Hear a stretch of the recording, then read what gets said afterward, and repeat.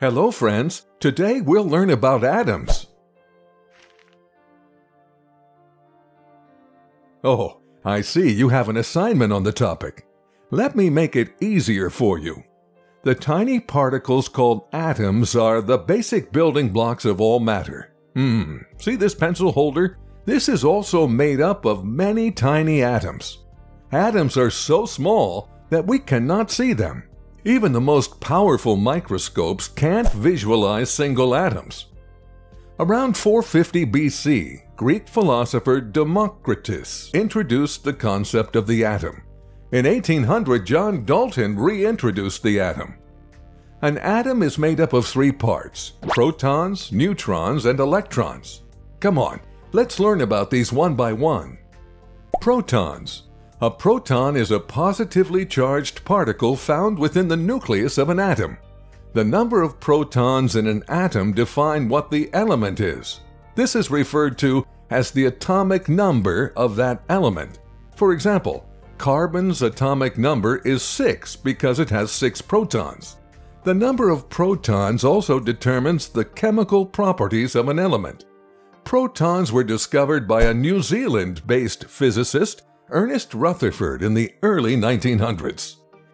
And now the neutrons. Let's have a look. A neutron is the neutral part of the nucleus of an atom, with no electric charge and a mass slightly larger than that of a proton. It was discovered by a British physicist named James Chadwick.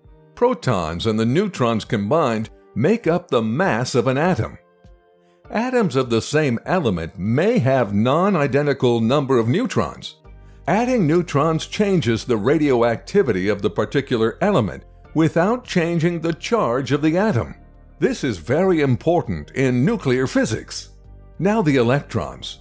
An electron is a negatively charged part of the atom found outside the nucleus. They are attached to the protons in the atom with electromagnetic force.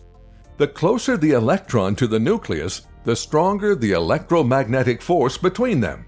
Electrons can be found anywhere in the electron cloud, and its path is not fixed.